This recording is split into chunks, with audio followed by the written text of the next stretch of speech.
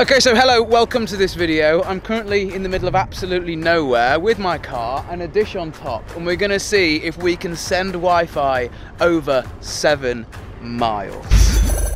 Right, okay. What's going on? My name is Alex and welcome back to another video. I'm pretty sure the majority of you are gonna learn something today. Oh, and also, apparently 60% of you that watch my videos aren't subscribed, so please change that. Hit that subscribe button, and thanks Squarespace for sponsoring this video. Now, as I've explained before in a few videos, a part of the wireless job is going out and finding places that don't have good internet and then supplying them with good internet. So today, I want to try and do the impossible. I want to try and spread a Wi-Fi link over 8 miles.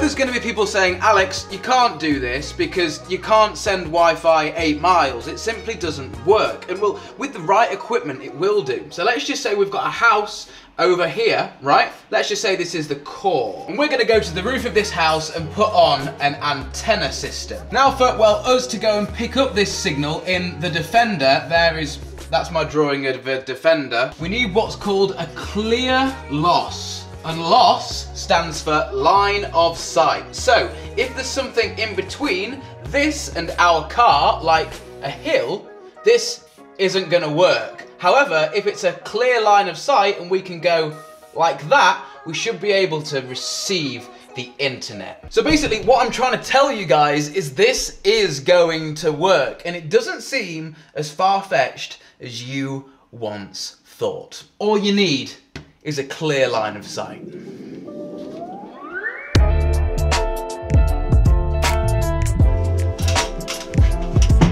So, welcome to the second floor of my garage. I built this out myself as kind of like a storage place. This shelf here is basically full of networking stuff. Look at how many PoE injectors I have there. These are all of my dishes. And one of these, and a pole.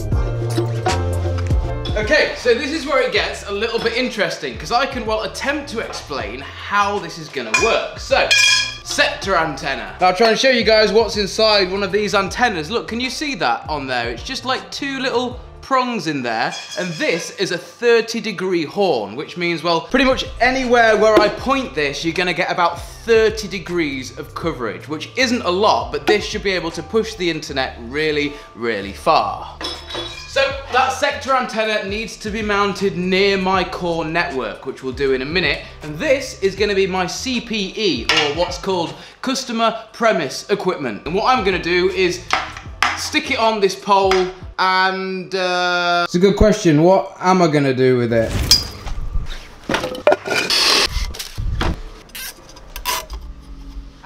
This is going to work. Everybody to the core.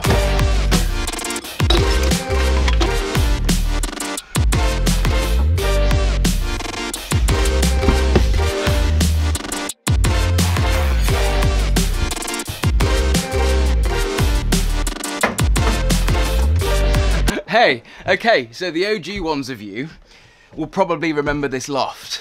So at the weekend, about 4 days ago, I actually went through the grueling procedure of putting all of my internet clients offline. Now, I started the work Sunday morning, 7 AM, so it wasn't that much of an inconvenience for everybody, and I rebuilt this entire rack right here. And this is what I managed to come up with, and the very fact that I redid this rack, reorganized everything in here, it should make this so easy. Now, hopefully you guys can see up here all of this nice and labeled. We've got L1, L2, L3, and R1, R2, R3. So there's 2 chimneys on this house. The L cables go to the left side, and the R cables, well, you guessed it, they go to the right side, don't they? The right side, I'm hoping, is going to give us a clear line of sight between this house and the hill, hopefully where we're going. So I'm going to go right ahead here and plug into R number 2.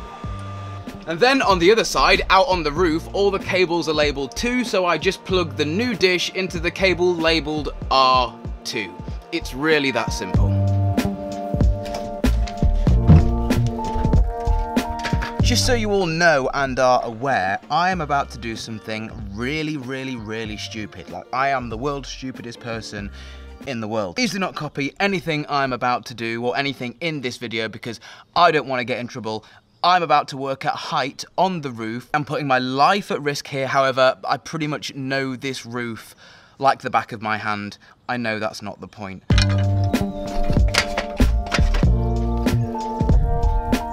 Safety equipment. I've got this huge chain, which I'm going to put round me. So now if I do fall, I am literally chained onto the roof. Now, this is where the exciting bit happens. If I take this away, we should see my spare cable, and it should say on it, R2. So now hopefully I can take this sector antenna, stick it on this pole, and point it that way. Okay. Not sure how well you guys can see that, but I've just plugged in the cable for this radio. We're pretty much done here. We're gonna go somewhere over there, absolutely miles away.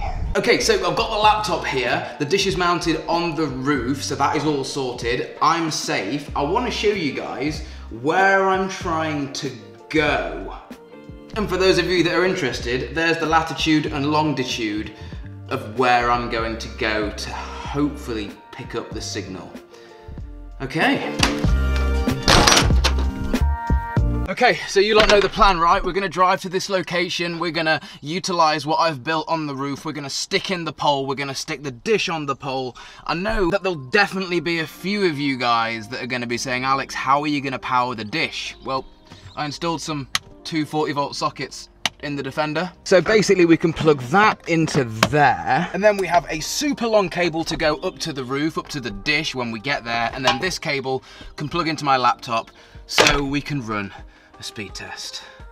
Let's go.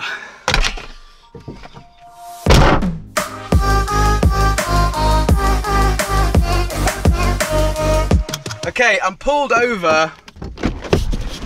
Okay, so for starters, right there, that is the moon. The sun is behind me, and over there is a village called Bleasby, where I've actually got a couple of internet clients. Now, my goal here is to try and bring the internet to this location and then send it back down to Bleasby, because I think doing that, I can get a faster speed.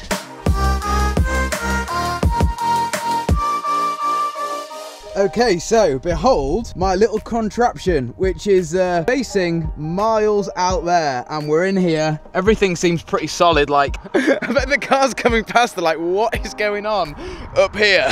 Okay, so let's finally give the dish some power. What I'm gonna do is plug it directly into my laptop and see if we have internet and see if I can get online. If I can, you all need to click the like button because that is mental. Hey look, and all of my texts are coming in. Oh look, they're coming in through the cable. They're coming in through the dish. It's working. Okay, so as you can see here, I have picked up an IP address, which means if I open up a web browser, as you can see, that is YouTube.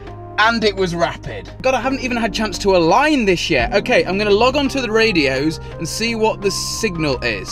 So I haven't even aligned this yet, and as you can see, we're at -69, -71 on the signal. So what I'm gonna go ahead and do is turn on the antenna alignment tool. Whoa! Whoa! We're on fire! Whoa! Okay, that seems to be about the best signal I can get. These are insane results, by the way. Insane.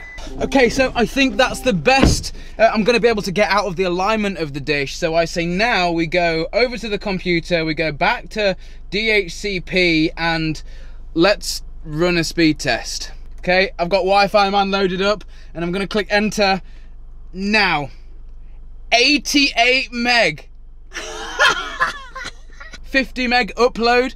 Bear in mind, right, I have only aligned this side. I put the one on my family home and just pointed it where I thought I was going to be. Okay, with a result as good as that, with some alignment and some settings tweaking, I could definitely get about 150, 200 megabits per second up to this hill. And I can see so many places. I'm gonna have to go on Twitter and put a tweet on. Sending this tweet over a 5.6 km wireless link. Okay, mission success. This is what is going on right now.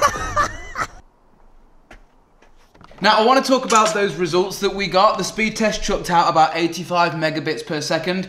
We should have basically seen a whole load more than that. I could average anywhere from 200 to 400 meg on the signal that I got. Now, the reason it was only 85 was because the cable that I was using was maxing out at 100 meg and not a gigabit per second. But anyway, I hope this has been some sort of a practical insight as to what I do for a living and how it all works, and when you know what you're doing with this gear, how easy it is. All you have to do is align it until it connects, and then you're good. It's really that simple. It's good fun as well. Okay guys, so it's getting super dark outside. I need to go ahead and end this video, and before we do that, we need to thank Squarespace for sponsoring. Now, as you lot will know, I have built all of my personal websites on Squarespace, and you can see an example of a few of those on screen right now. I've been a paying customer for Squarespace for over 5 years now, and there's good reason for that. Squarespace is the all-in-one platform to create a website, and it's super